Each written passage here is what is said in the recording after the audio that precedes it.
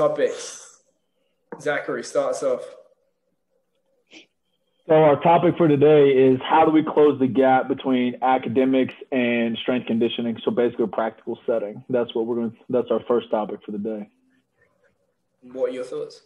What are my thoughts? Well, for me, it's one of incentivizing people outside of the practical part, teachers, one, to gain practical experience in some form or fashion, or secondly, moving people that have a vast experience in the practical side and moving to academic, incentivizing them to want to move over to that side. So we, again, can readjust and evaluate and critically think about the academic needs of people within the health promotion sector, exercise physiology, all these other different vast subsections of what performance is, and how we try to move the programs forward so there's not this tremendous gap when people leave their bachelor's or graduate programs trying to figure out how to coach, and then you have this saturated market of free help for people that want to work for free because they're trying to gain applied or practical experience, and basically they're trying to take how you talked about in your presentation yesterday for CVAPs, basically the NSCA Essentials book, which is about as useful as a fucking coffee coaster,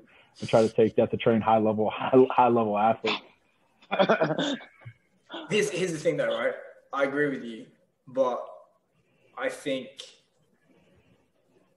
if you look at how things are now versus 10 or 15 years ago, there's still a vast amount of people offering to work for free. It's just typically they're a lot more qualified than they were 15 years ago. So to me, the whole working for free is more of a function of that kind of like supply and demand of labor and how much institutions can take advantage of people willing to work for free and get free money for themselves, rather than the reason people work for free is because they lack certain skills. Because, you know, if you were to look like Chris Toombs, I spoke to Chris Toombs.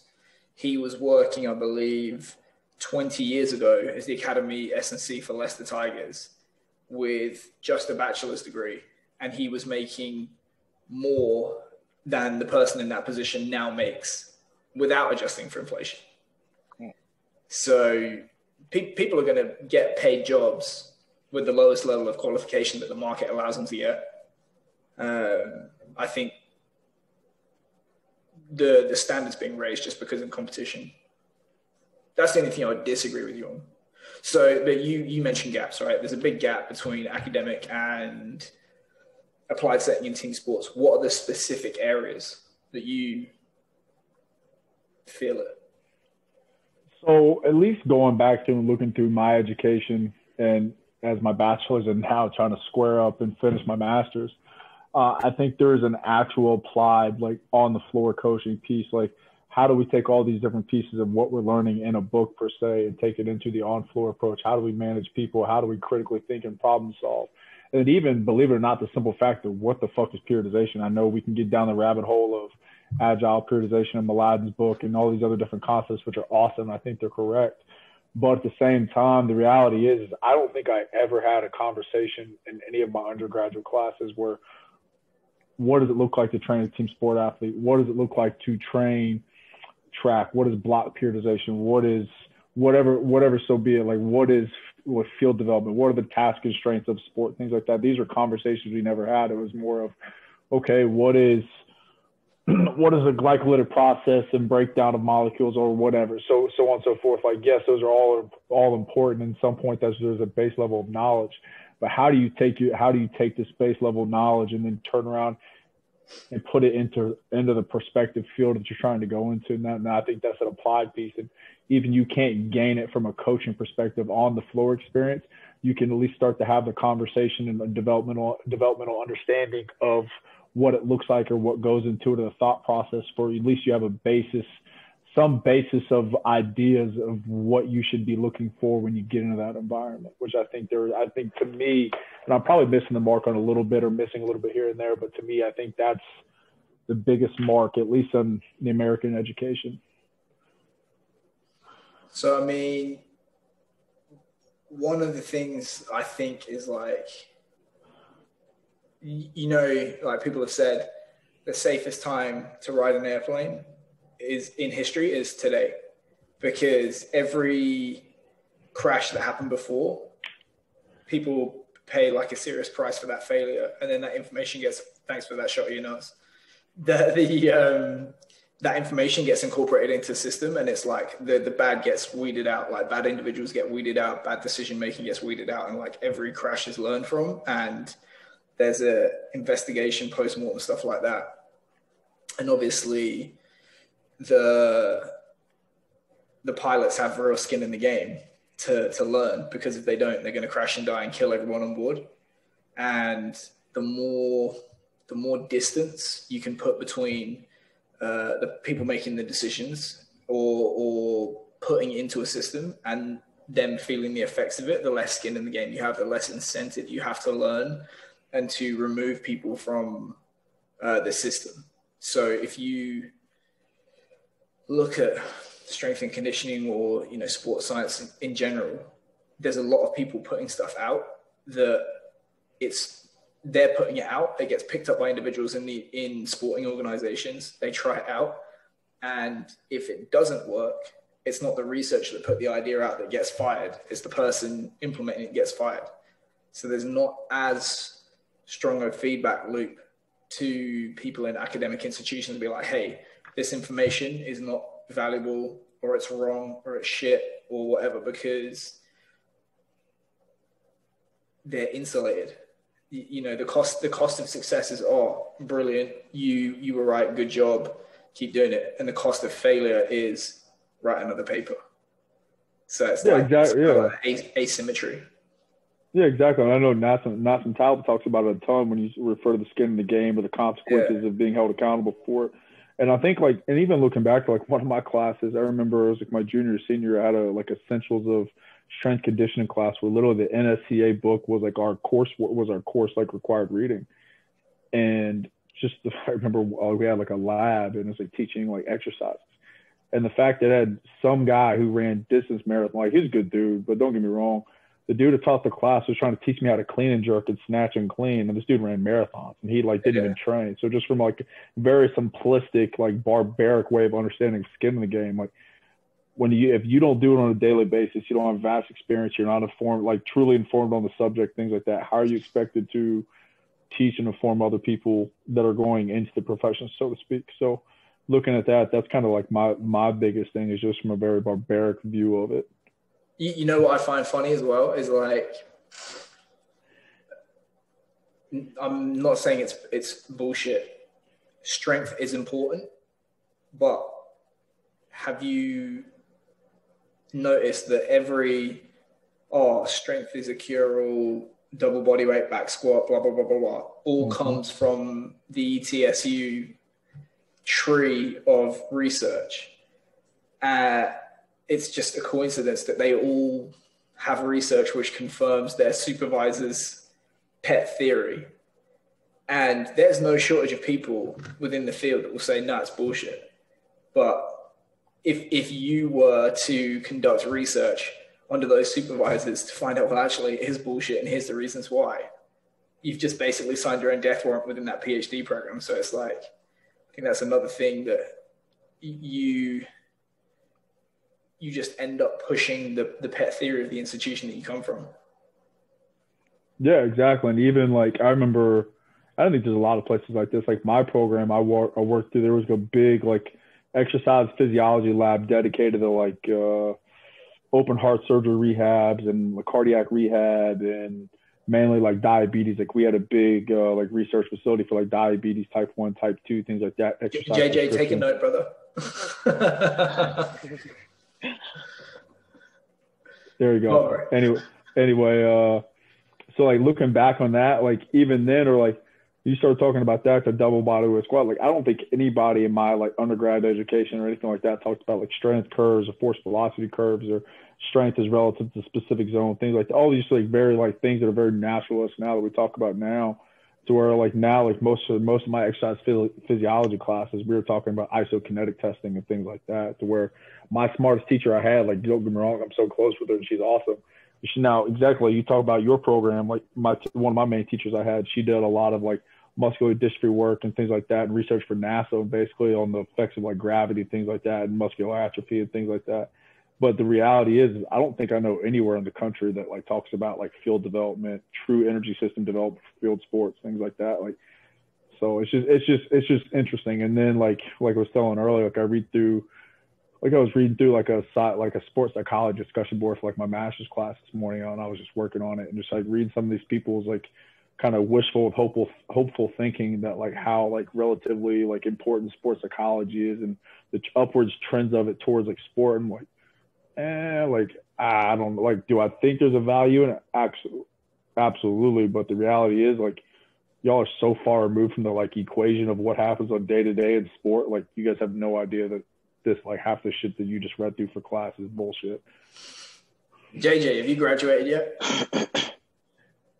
For my masters or my... Yeah. No, man, I've got. How risky do you want to be shitting all over St. Mary's then? I'll do it. Yeah, I'll leave that to TK. TK can do that. He already did it when he was there as well.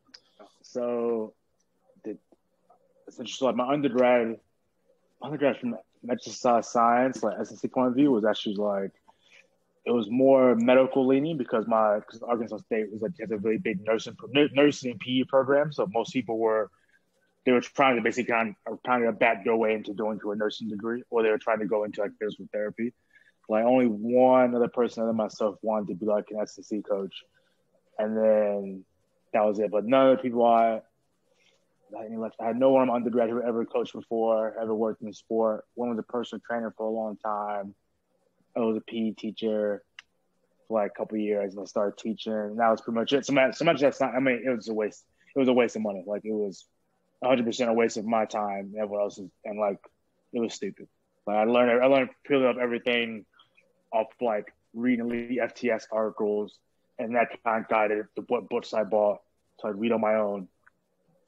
And then the difference between U.S. education and U.S. and like UK education is probably similar to what you see in the coaching side as well. Is that like you get very much more like research based and research led and like quote unquote like scientific led in the education sector, but they'll lack a lot of like coaching your group, the practical side, the application of information in a pragmatic way with a team. And so you like a lot of that. I find like in the UK from the coaching side, but also just what you get in terms of on the education piece, because like I mean I did my master's in physiology anyway, so like it's different. And we were, and similar to what Zach was saying about cardiac with at Marshall, like at St. Mary's, big endurance school, endurance and UKSCA. So like on the SNC side, like in that master's course, it's just all UKSCA. They have a clean jerk and a snatch module. Like, are you fucking joking me? Like it's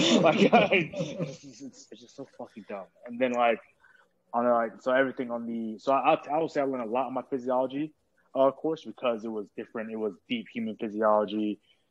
And St. Mary's a big endurance place. Like Mo Farah trains there. A lot of cyclists and rowers, things like that, come out of there or do like testing there. So because of that, we had a big like endurance lab and like whole and like environment chamber, and things of that nature. So like they would learn a ton in that sense. But only one of my lecturers had actually worked a program director. I worked for GB Rowing for a long time as a sports scientist and physiologist. And then another one of my lecturers who was my dissertation advisor worked for Australian Special Forces as a physiologist. But everyone else had just lectured and worked in labs and because of that, they taught a misconstrued idea of what the field is like. The people in my course, there's only 13 of us, like legitimately thought they were going to get a master's degree. And then one of them literally said, "Oh, I'm going to get a sports scientist at like a championship or premiership football club at soccer team, like after I graduate, and like make like 45, 50K. And I literally laughed in his face. That was like, that's not how it works. And like he was like, what do you mean? It's like, I met the sports scientist at, I think it was like Brentford or something like that. And he was like driving an Audi. And I was like, but he's probably been there for forever. He probably was unpaid for 2 years. He probably knows somebody, probably knew the head coach or like knew the head sports scientist or knew the head SNC. I was like, you don't get a degree to get a job. And literally one of them described himself, I went back to London, as a failed PT and was like playing low-level rugby and a personal trainer. Because he literally been sold this idea of like, oh, you get your master's degree and then you get a job in SNC. But none of them were currently working at SNC. Most of them had never coached a day in their life. They had just been in uni the entire time. That was me. That was me in 08. It was like, I remember being there thinking like, all these lecturers are full of shit. Like I had a lecturer who literally on our strength and power module said that I could make Usain Bolt run faster by doing strength training because he made put more force into the ground. Then I laughed and it was like, I thought he was joking. And he was like, oh, it's funny. I was like, no, you couldn't. I'm like, it's not that simple. Like, if it was that simple, everyone would run a fucking 9.4. Like, I was like, hey, what? I'm like, you don't know if him getting stronger. If him getting stronger, it's gonna actually make him slower because he's very tendon dominant, very elastic. You don't know the negative effects of malnutrition from a coordination perspective, and now he's quote unquote producing more force when he's sprinting. And I was like, J.B. Marin's research shows that. His experimentation with Christophe Lemaitre shows that.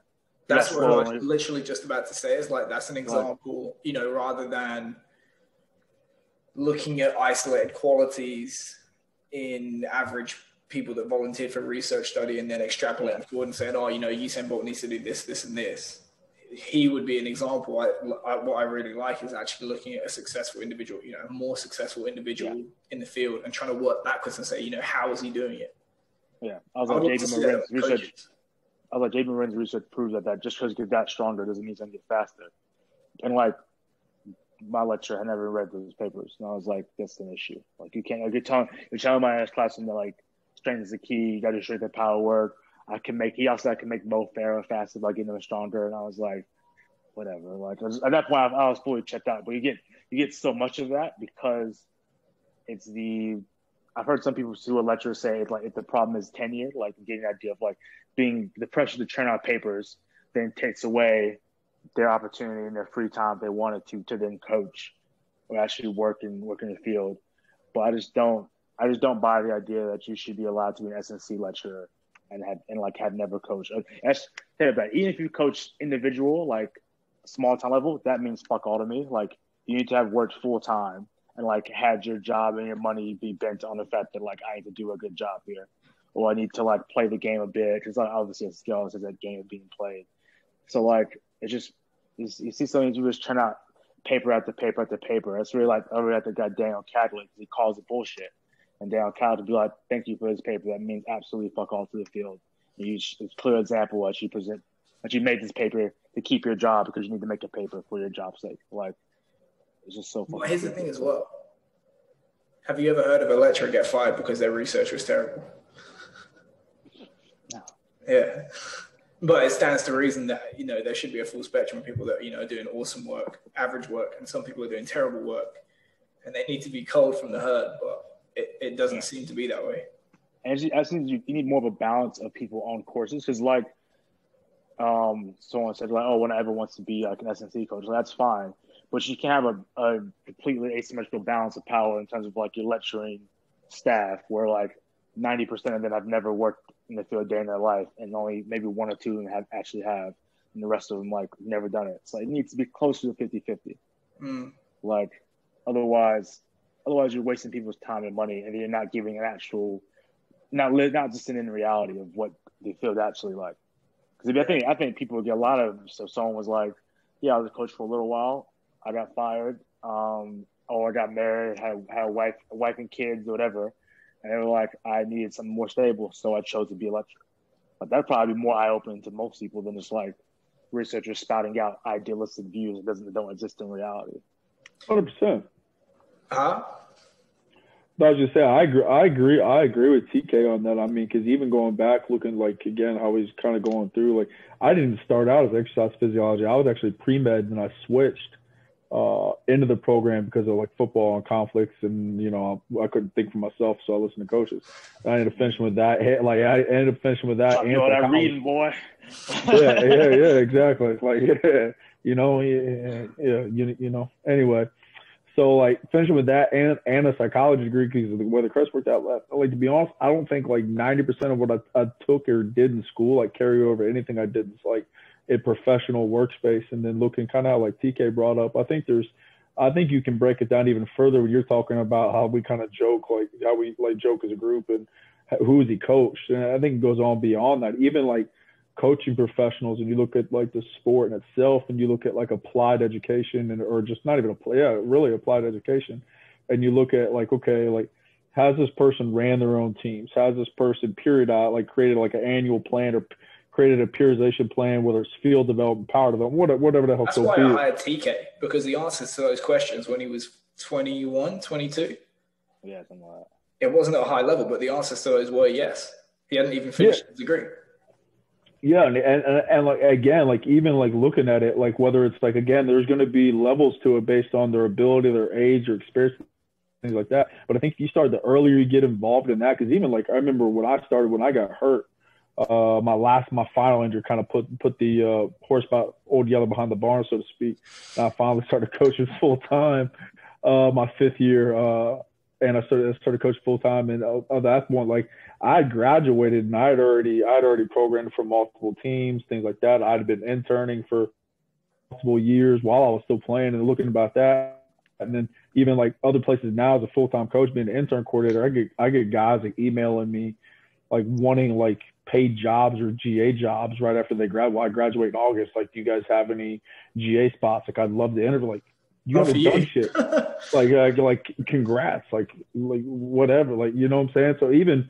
So again, going back to kind of what I was saying, like with TK, even like TK's a girl, I think there's levels to it. I think the higher you go, especially like in American sports, we have like all these sports and all, like there's one head guy, multiple assistants underneath them. And like, I think there needs to be more critical analysis of like who's qualified for even these assistant positions, where kind of can they actually help move the program forward instead of versus just like facilitating what's on the paper. I'm counting that as an internet drop, by the way. You owe everyone a drink. Cool. That's fine by me. I've thought about how you like bridge the gap, and because obviously one thing that I've thought about a lot is like the more practical the discipline, the more practical the education has to be. The more theoretical the discipline, the more theoretical the education has to be. So, you know, could you in theory be a legal clerk without, you know, working every single day in a law firm? Probably. There would be like a little bit that you would need to learn. But, you know, if there's a huge practical coaching piece to what you do, you can't really in good conscience charge people 50 grand for over 4 years and never have them coach on the floor. So I thought like it would be awesome to see, but if you had professional teams, so for example, like the EPL, they're training kids like at 4 years old, and the vast majority are never going to make it. So it's actually fairly low stakes, but, you know, putting in coaches as part of like almost like an apprenticeship program. You know, you're gonna be at school 3-4 hours a day. You're gonna be coaching 3-4 hours a day, and you're gonna be with those kids all the way through your degree, however long that is. And then because in a way, let's say you have 20 people on the course, you're gonna pick your next level of strength coaches to ascend up from those 20. So you're actually doing your own staff training, your own staff selection, but people are paying you for the privilege. I think it'd be a pretty interesting business model for someone that wanted to do it. But I know there are some universities that like that partner. I know like Harper in the UK, like they partner with like clubs and like Gloucester, and, yeah. And then I know I think Loughborough do it too. I know at St. Mary's it was Fulham. I don't know if that partnership still exists, but it was just there while it existed while I was there, and it was like for undergrads, like, and it basically was like, it wasn't that they were guaranteed, an undergrad from St. Mary's was guaranteed a spot, but they had like priority of like first interviews was like. They used to do that. So when I arrived at WASPs, they used to do that with Bath. Yeah. But here's the thing, they were just like the willing recipients of free labor. They weren't necessarily driving the curriculum. Do you know what I mean? Okay. So that's what I would like. I would like to see it like be like, right, the last set that you sent us, we're good at this, this, and this. They need to work on this, this, and this. Here's the tweaks that we suggest that you make next year for the curriculum, stuff like that. Yeah. I know the person who was at Fulham, I was part of like that partnership.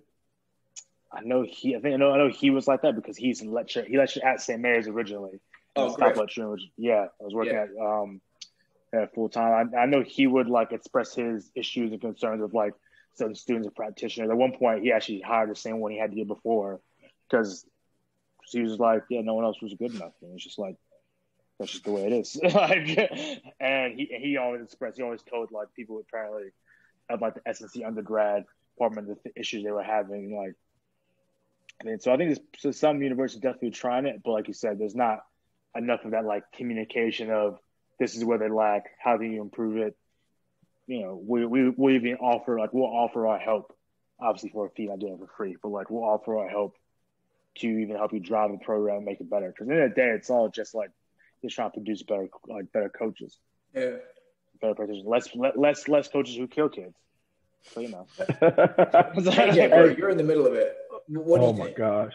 And even kind of like TK, when you guys brought up kind of like some of the schools in the UK and do that, I think that's interesting to bring up because you look at the vast majority of programs on the American side of it is because of the monetary value and things like that, like based on assumed to be had in athletic departments and things like that. There's a massive disconnect, I would say, for the most part, between athletic departments, aka support staff or strength conditioning, whatever, so be it, and the academic side of it.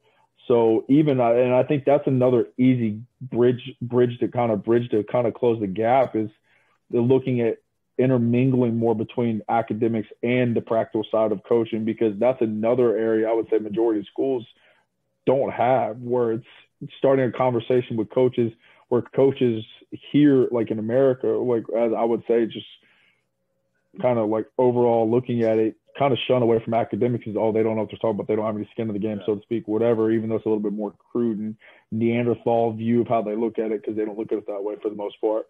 But academics also just, well, those are a bunch of fucking meatheads, specifically when it looks at like football. Right? There's one program in the U.S. I was thinking about going to. If I didn't go, like, get over to the UK or get into like any of the master's program, it was Cal State Fullerton because of Dr. Andy Galpin, because I know he lectures, obviously, professor, been there for forever, but also like has been coaching weightlifters, coach UFC fighters, fucking coaches Trevor Bauer. Like he has someone, and he's like the only person that I know of on the academic side in the US that's pushing it. That's not a double bodyweight squat person.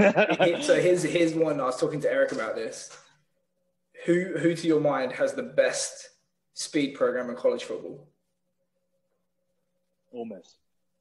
No, just like honestly, pick a name. Who do you think's that? You can't pick yourself. I don't know much about football. I just say Alabama because I don't know much about football. Maybe what's the guy? Is that Auburn? Is it Russell?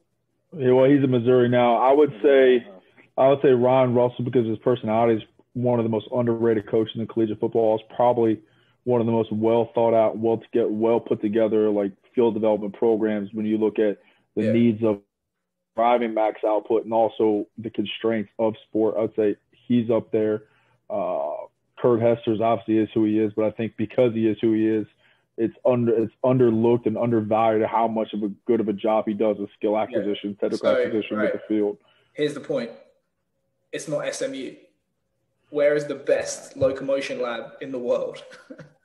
SMU. So that should tell you, like, there isn't that cross-pollination. Because honestly, like, you could probably outsource pretty much, with a little bit of a tweak, you could pretty much outsource like all of your speed training to the best sprint researcher in the world and get their input in recruitment and gait analysis and all this kind of stuff. I'd give a dollar if that happened.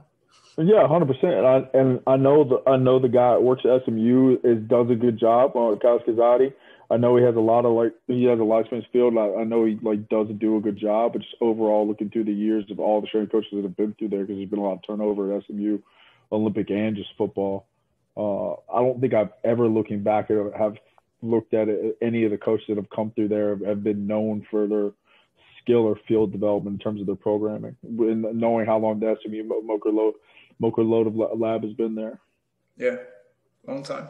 JJ, brother. You're in the middle of this. So, I mean, I started, I guess, differently because I started with a sports coaching degree for like the first 2 years. Yeah. and then I transitioned into a strength and conditioning degree. You don't like and weirdly, your autonomy? for the sports coaching degree, all my lecturers bar one were currently coaching. And then the one that wasn't was the module on strength and conditioning, and he was the researcher. And then you had to do... That's so much. Wow. Yeah, I know. And then you had to accumulate 80 hours of coaching over the course of your year. And it had to be signed off by where you're on placement. You had to review every session and show evidence of that. And that was for sports coaching. And then I transitioned to a strength and conditioning degree for my last year. And it was his power, stats. Here's the stats Olympics course you gotta do. His stats. No coaching. No, I think that's unfair. There was one assessment, and it was the UKCA model. Here's one athlete. What would you do? It's like, well, it's one athlete. This is not challenging in the slightest. And then I think the master I'm doing now, obviously, is distance learning. So there's as in a great distance from reality. I mean, yes, I'm going to tread eggshells here, but I can just edit it anyway, so it doesn't matter. But Dan's going to watch. Yeah, I don't know if your mates are you. I would be if you unblocked me. It's just there's no. I think my modules strength and power, stats. I think we maybe have one on transfer of training. The skill act was like a couple of lectures. It's like, well, to me, the skill act is more important than the strength and power component. Like, how many strength coaches do you know that aren't educated on strength and power? I think the number is lower than most people would say, but well, if you ask them to rank their confidence. Okay, that's a different conversation, a different question, but yes. Then where would you put skill act with that? Oh, at the bottom. Yeah, so. I mean, that happened to me like 10 years ago when 11 years ago when I interviewed to intern for Tappers. He's like, right, you're gonna do 2 hours in the gym with these players. I'm gonna evaluate you for the program. And it's like, yeah, cool.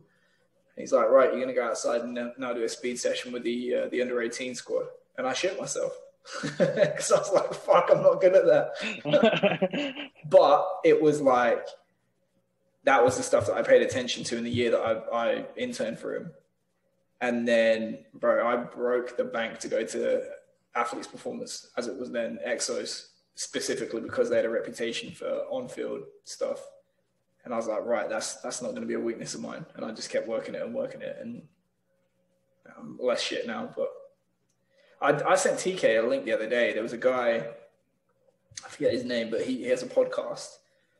And he's made a bunch of money in Bitcoin or whatever, but he's plowed a lot of it into a startup, which is basically, I forget the name. Anthony Pompliano. His podcast. Like the Swiss School or something like that.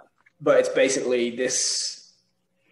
I want to say Google have done something similar, but it's like basically, right, fuck a degree. How do you make somebody workforce ready in 6 months?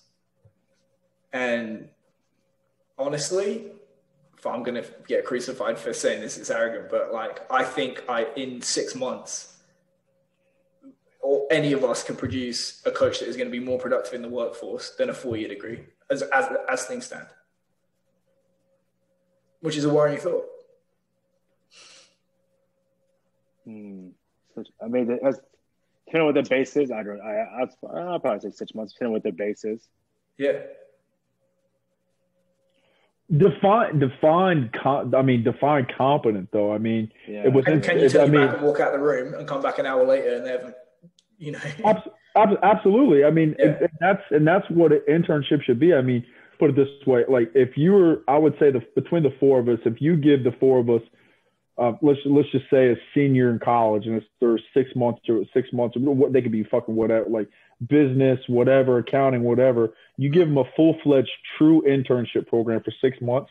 I would feel confident in my ability if I'm able to oversee their entire education, placing them as a graduate assistant into an actual coaching graduate assistant position. It's like 40 hours a week, like Yeah, like, and they were fully committed that, hey, I'm going to graduate and be placed, and it's on you to get me there.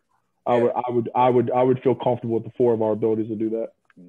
I said that there's always them being bought into. There's always that factor. That was something like Griff made a good point about. He's like, sometimes you can set up organizations, education as best you can.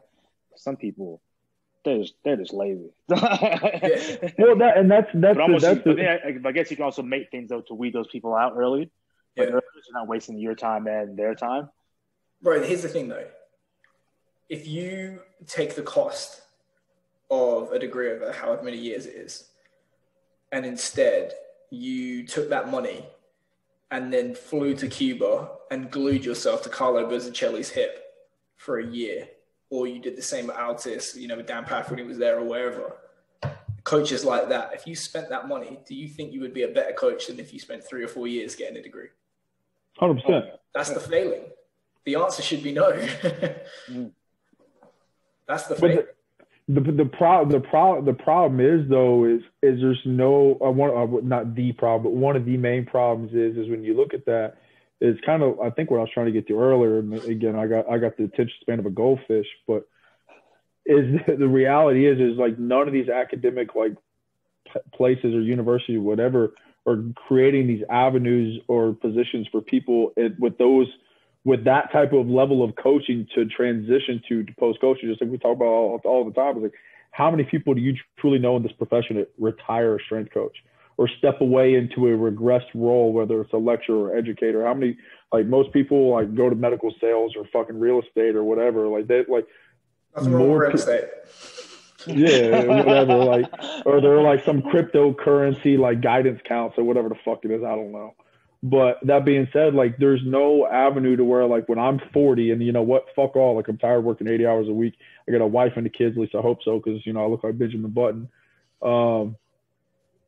If there's a place for me to kind of go back to work in university and be able to kind of pass it down and give that applied practical experience, there's no avenue for that. I mean, this is the thing, is like, the fact that it takes 3 or 4 years, you're doing it on somebody else's timeline, and you're not necessarily going to be ready to coach when you finish. That's why I'd love for there to be just an accrediting body that says, like, this is the standard. If you can pass, you're ready to coach. And for it to be independent from the universities and say, right, here's the criteria that you have to fulfill. Here's the amount of work that you have to do. When you get it, you're a coach. Like I went to school with this Chinese kid called Will Diep, and because he's just a lunatic or whatever, he was driving around from the age of 12 on open roads in England. And the day he turned 17, he passed his driving test because he'd been driving already for 5 years. But Northampton, you know what I mean? Like, listen, if you you go off to Cuba for 6 months to a year, and you're ready to coach, why should you have to wait another 2.5 years for a university to say, oh yeah, he's good enough? This is the problem. I can go serve my country in godforsaken whatever land when I'm 18, but I can't buy cigarettes. I can go get shot in the face, but I can't take shots to the face. There's something wrong with that. Yeah, I think I would just I want to see that separation where it's like, because like the NSCA now is making it, I want to say it's like 2023. I think it'd be mandated where you have to have like kinesiology, exercise science, because you have to have a bachelor's. Is that not the case now? Because what degree? No. Just a bachelor's degree. Okay. Yeah. So I think they're going towards like you have to have. I think it's like 2023 or something like that. Well, like you have to have. I thought this one of those like fields. I thought the CSCCA was moving to like some sort of model like that, where it was like some of you at least had to have like a bachelor's or master's in like some sort of like science related degree or something. Not a body count. Or like whatever. Like I'm not going down that rabbit hole because whatever anyway. But even then, I think the bigger issue before even kind of getting into like these different governing bodies is straight like athletic performance as a whole, DPT, whatever, strength coach, whatever. There needs to be similar to like a DPT or athletic trainer or physio, whatever it is, is there in America, there's no governing body or like state legislator or board testing or board licensing like there is some of these other medical professional spots like.